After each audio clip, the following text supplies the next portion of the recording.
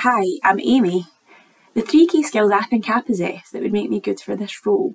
Number 1 would be organisation. In my home life and my work life, I'm forever writing to-do lists, forward planning and ticking them off. I buzz off being efficient and I love the feeling of satisfaction when you solve a problem. When I read this job description, the first thing I said to my partner was, I think I might have just found my dream job. Flexibility. I currently work in a fast-paced environment, understanding that priorities can change at the drop of a hat. I love the excitement and variety that can bring to a job, and I would love to learn all about what that means for you and how I can support you. Communication skills. I've always taken pride in my ability to communicate with others and making people feel comfortable. Being approachable, trustworthy and reliable comes naturally to me. These are all things that I value deeply as a human being in my social circle, and it's so important in your work life too. One thing I'm really excited about, really cliche, but just the future in general.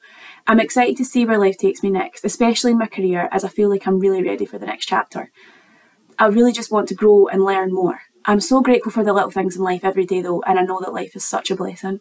One thing that's unique about me, I would say, and I think my friends and colleagues would also say, my morning routine.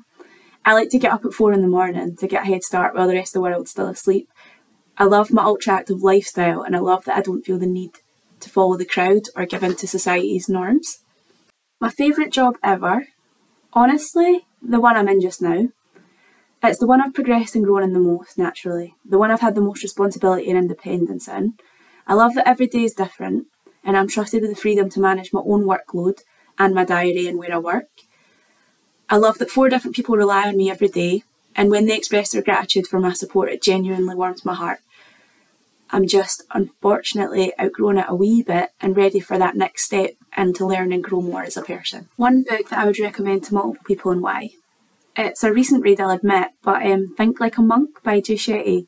It really teaches you to dive deep and gives you practical tools to get to know yourself more, how to change your mindset and live a happier and more peaceful life, which is ultimately what I'm trying to do. Thanks for taking the time to watch this video. I really hope that I get to meet you for an interview. I would absolutely be over the moon.